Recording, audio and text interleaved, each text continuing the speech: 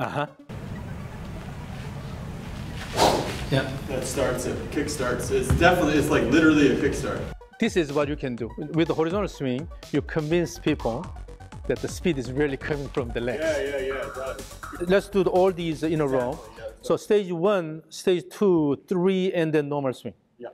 So actually, any of these stages can be used as a pre-shot routine. Mm-hmm. So before you hit the ball, you can do a stage 1 or just a stage 2 or stage 3, and then approach the ball and hit the ball. So let's do a 1, 2, 3, and then your normal swing with active backswing. 2, 3.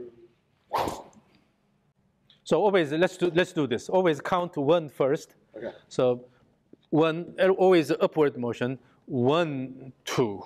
So 1, the first one, 1, 2, 3. 1 prepares you. Straight up. Yeah, 1 prepares you, and then 2 is the trigger motion, priming the and then 3 is the backswing. Okay. So and then up, up, up. Okay, up, up, up. 1, 2, 3. And then make sure you close. You keep the shoulders and hips closed when you start the downswing. Yes. That's good.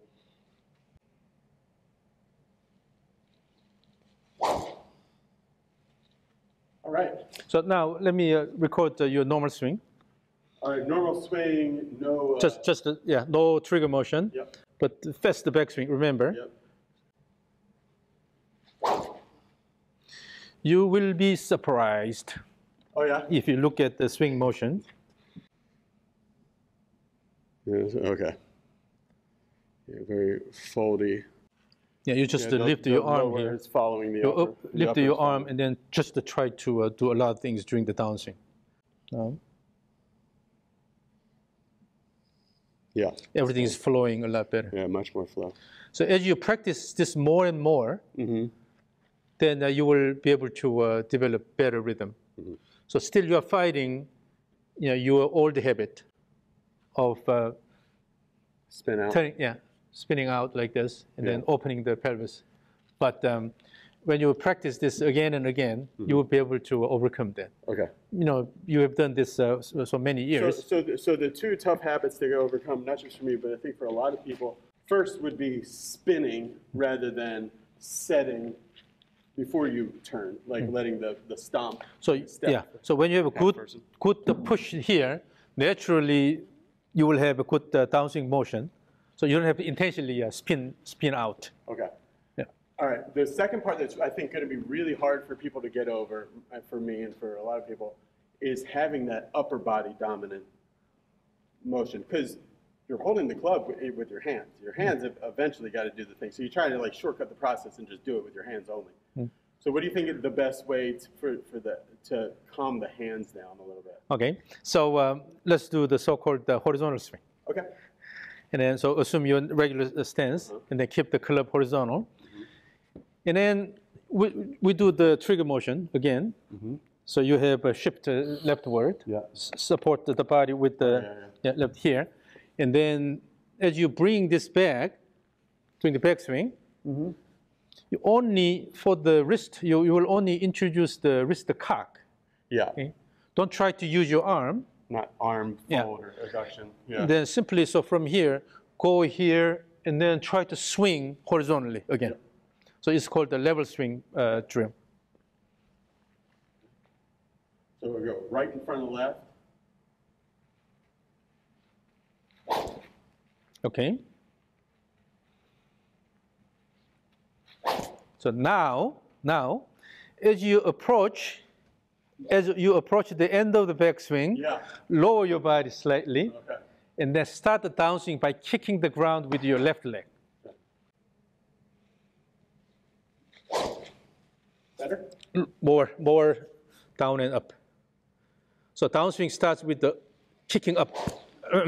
You just still try to rotate. But instead of rotating here, kick the ground and then let the arm go. Let's do it a little slower. So I'm going. Kick the ground. Instead of sliding the pelvis. Again, that's your, let me show you this. That's your, habit. But so here, go here, and bring it back, and then lower your body slightly, and then simply kicking up and let it go. So here.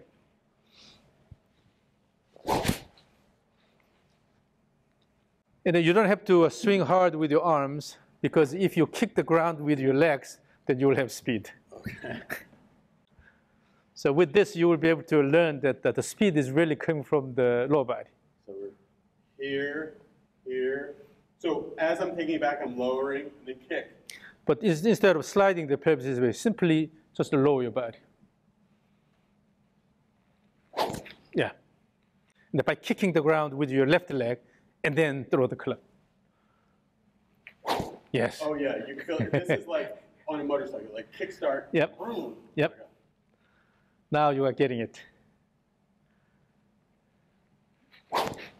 Yeah. And then have a bit more time in the back. Yes. You see, now as you start using your leg, you see, you hear the sound. Yeah, the whoosh is different. Yes. Yeah. And then feel that, and then let's go to your normal swing. Yeah. And then have something similar. Okay, kick the ground with your lead leg. Fast the back swing. Oh yeah. The whoosh was very late and different. Yeah. And that was 109. So when you don't kick the ground that well, when you don't have a good vertical push, then what happens, you tend to slide horizontally. Oh, okay. But if you strengthen your vertical rhythm, then you have a less horizontal motion. So kick the ground and then just simply, yes. Now we're talking about very different swing here. This is what you can do. With the horizontal swing, you convince people that the speed is really coming from the legs. Yeah, it does. Because it's like, Yep. that starts it, kick starts. It's definitely, it's like literally a kick start. Yeah. So now, ready, Yeah. go.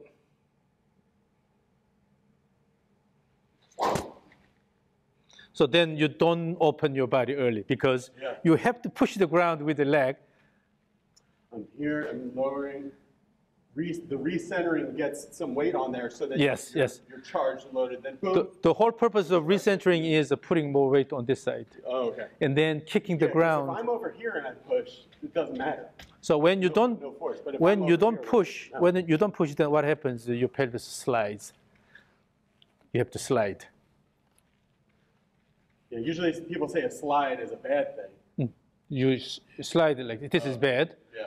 But if you have a good leg action, you don't have to slide this. Rather, just kick the ground and then turn around. Yeah. Now we're talking about very different speed here. Uh-huh. Yeah, that was now you're using your legs more. Yeah. Yeah, and if we look at the bricks on the wall, my head isn't really moving a lot this way and that way very much at all. Your lower body is active, but your head is not moving that much.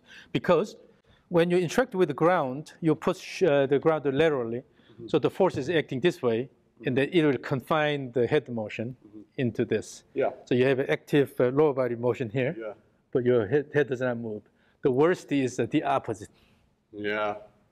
Lower body doesn't move, but the upper goes everywhere. So during the backswing, you just spin around, and the spine is leaned away from the target.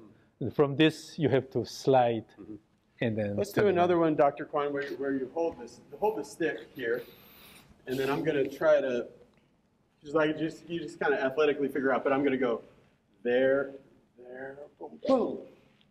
Yep. Kick the ground during the downswing. Kick the ground. So I feel like there's like a pound of pressure there, half a pound of pressure there, and then I'm going to keep that. So that would be too much, and that would be too light.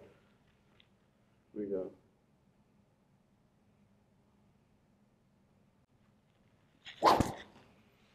Oh yeah, that's different. So really, when you use your lead leg, then you don't have to put a lot of effort with your arms, because the whole body is basically rotating with the leg action. So that's why the pelvis motion is so important. What was this drill that I've seen you do, what I called the tick-tock drill?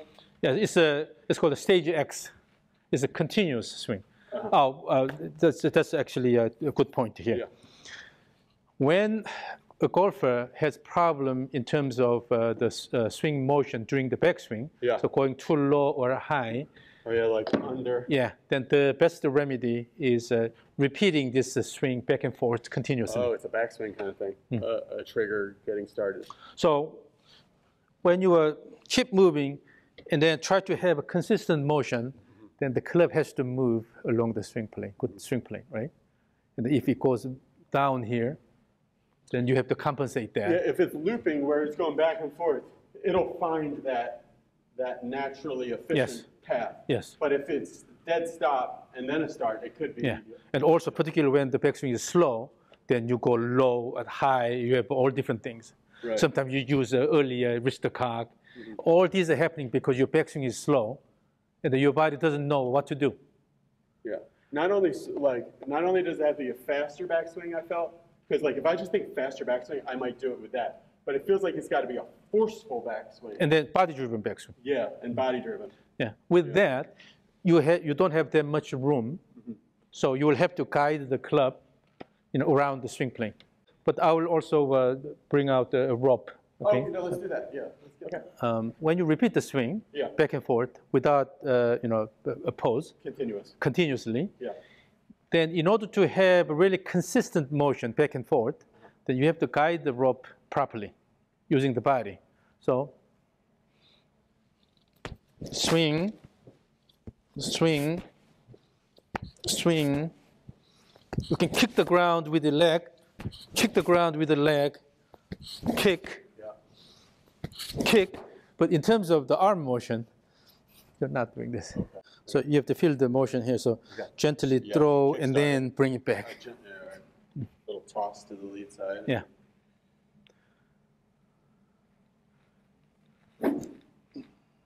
And then let's do you don't have to swing it hard, but instead let's do this continuously. Yeah.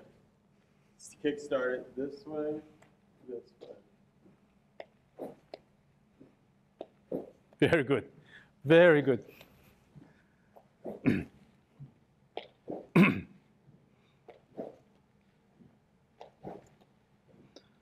Yeah, a little bit of steps, little steps. Very good. Yeah, this you can really start making the connection between the kickstart here and then how much whip it gets here. Yeah. The nice thing about the rope is that it's flexible, so you cannot really control the motion of the rope using your wrist, right? Yeah. So you have to guide the rope properly with your body. So if you just throw, then the rope falls onto your body. But if you have continuous turn and then add the arm motion here, then it will wrap around your body. So it will cross your right shoulder and then go around your armpit here. And then this way exactly opposite, over the shoulder, and it goes around your chest here. Bring it back here, let it go here. So you'll be able to have continuous motion. And then you don't have to use your arm a lot. So just using the rhythmic body motion, and then continuous turn, you will be able to guide the rope nicely and consistently. Right. Yes. Yeah, you can add effort in the downswing more and more. Yes, but now your downswing is very different from your initial downswing. Because your initial downswing, you opened your body early, and then it was more inward swing plane. But now, now it's very nice swing plane here. And then the swing plane is really consistent back and forth here. Yes. So it'll naturally discourage the early opening of the chest when you try to swing the rope nicely like this. Wow. Yeah. So when you have a club in your hands, certainly you do all sorts of things. But when you use a tool like this, then you will be able to revisit what you're doing. And the rope swing is good for warm-up purposes, but at the same time, gauging or refining your swing plane. Why is it good for a swing plane? Because the only way you can swing it consistently is keeping it near the swing plane. Oh, okay. So you don't have to introduce any compensation motion, because the swing motion is naturally. I feel like if this was a rope and I was doing continuous swing.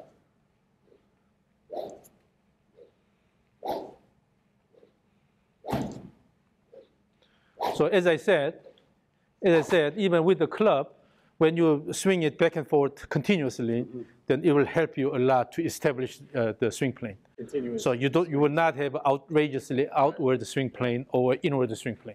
So of all this stuff, maybe one of the best things for people who don't have an instructor right in front of them watching, just continuous swings of any type would be good, because your body will find what's efficient and natural. Yep. Yeah. And then so during this motion back and forth, your body will actively accelerate and actively decelerate, and then change the direction.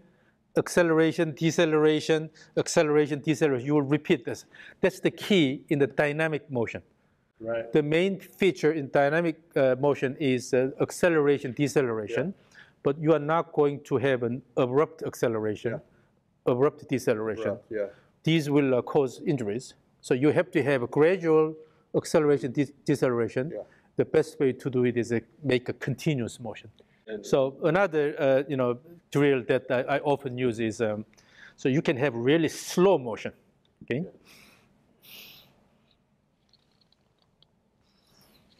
But make the motion continuous, okay?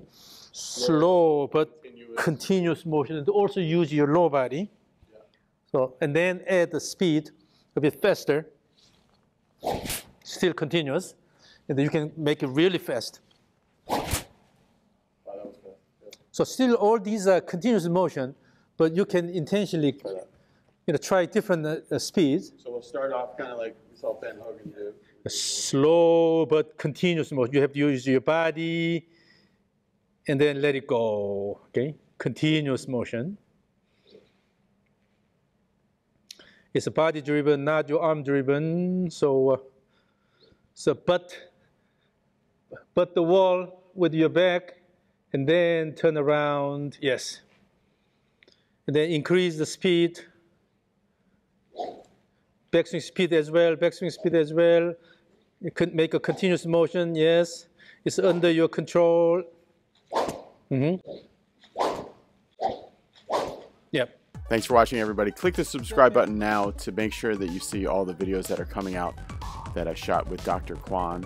If you'd like to see all the raw footage, everything right now, right this second, before it's even edited, it's about 3 hours and 45 minutes of footage, including a session that I did with Dr. Kwon. That's super in-depth, a session that Mike Padilla did with Dr. Kwon, who is like a +5 almost pro golfer, and also a LPGA hopeful golfer who is one of the top amateurs in the country, came in and did the full 3D analysis and everything, and it really got deep into the swing plane and everything. So if you're really interested in the next cutting edge of golf swing analysis and also implementation about how to make people better using this information, and you don't want to wait for all the Be Better Golf videos that are going to come out, and you want to see all of the footage, go to BeBetterGolf.net/premium.